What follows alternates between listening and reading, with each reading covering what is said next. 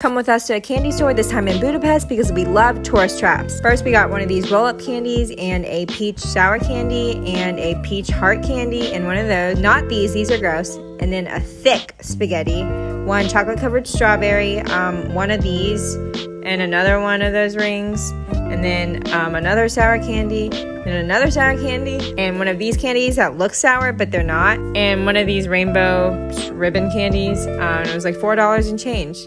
Bye.